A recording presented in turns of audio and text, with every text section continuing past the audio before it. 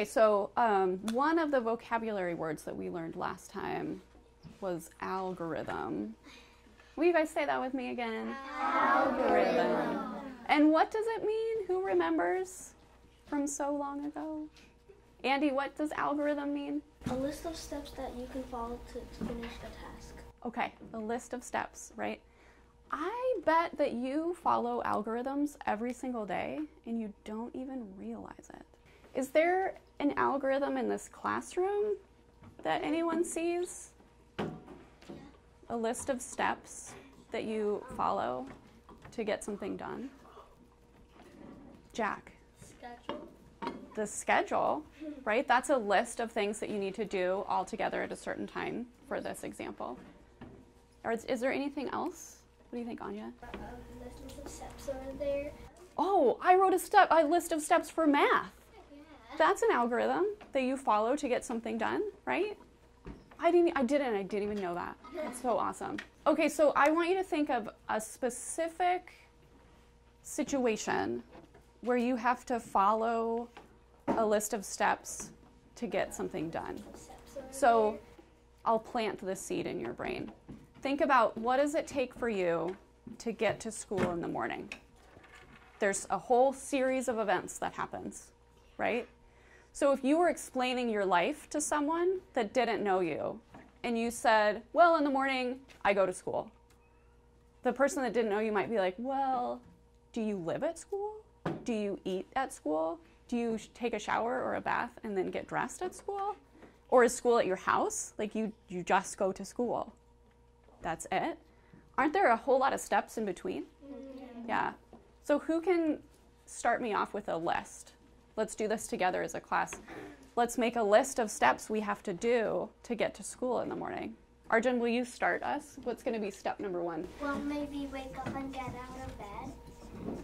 Okay, let's title this Getting to School. Getting out of bed. Okay, so number 1's going to say get out of bed. Do you guys all agree with that? Yeah. You have to go from your horizontal position to vertical to get out of bed? Yeah. Okay. What's next? Ariane, what's next? And we can generalize. Go to the bathroom. A lot of people do that. Go to the bathroom or take a shower.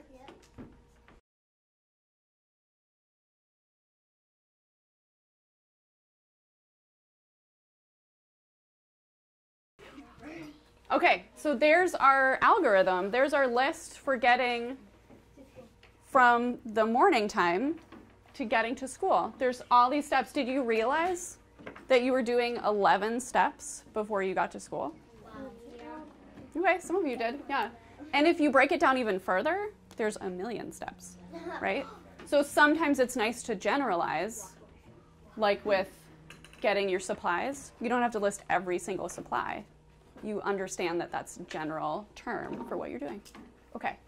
So what I want us to practice today is thinking about more steps, and specifically, I want you to think about the steps that you need to follow to make paper airplanes. What? I don't even know. Paper airplanes? The steps that you need to make paper airplanes. Some of you are saying, but I don't know how to make paper airplanes. Well, that's perfect because we're going to learn how to make paper airplanes. So I have a couple of things to hand out to you. And in the first sheet, you're deciding the steps that you follow to make a paper airplane. So you're gluing the 6 correct steps. How many choices are there? Does anyone know? Can you do quick math? How many choices are there on the paper? Sion? 9. There's 9 choices, and there's 6 correct steps. So will there be leftovers? Yeah. Okay, so 6 steps, right? That's one part. And what are we doing with those steps? Are we putting them helter-skelter? No. We're putting them in order. Okay, so in order. And then what's next? Trade. Trade with the partner. Okay, so we'll trade after that.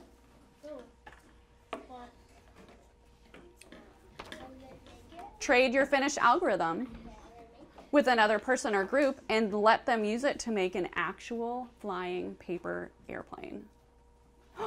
Dramatic gasp. Paper airplanes. Okay, so you'll trade it, and then your partner will make an actual airplane. Will you make an airplane? I would love to make an airplane. Okay, so does this help you to review our steps? Yeah. Right, these are the important bits. If this was model drawing math, this would be our important bits. Yeah, and the steps to do this. Yeah, so let's do this.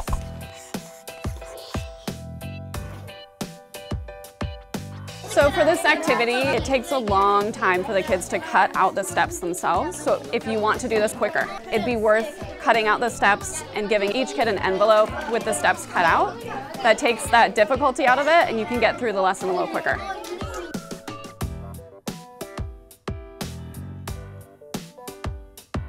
Something else you could use instead of folding paper airplanes for this activity is planting a seed, following steps to plant a seed, or anything origami that is folding, paper's easy to get.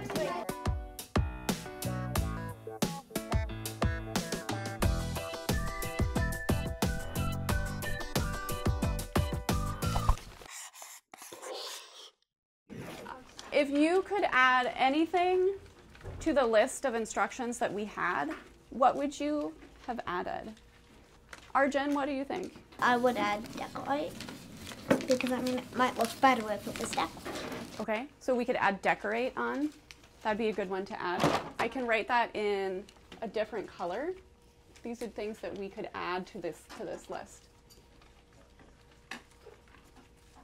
Decorate. What else would you add or change? I heard some kids saying that it was difficult to make the paper airplane out of the same paper that had the instructions on it. Yeah. Would you change that? Oh yeah. In your instructions, would you say, get another piece of paper to make the paper airplane? Yeah. That's wasting trees. It is wasting trees. You'd have to decide what's important. So could I write get another piece of paper question mark? Yeah. Okay.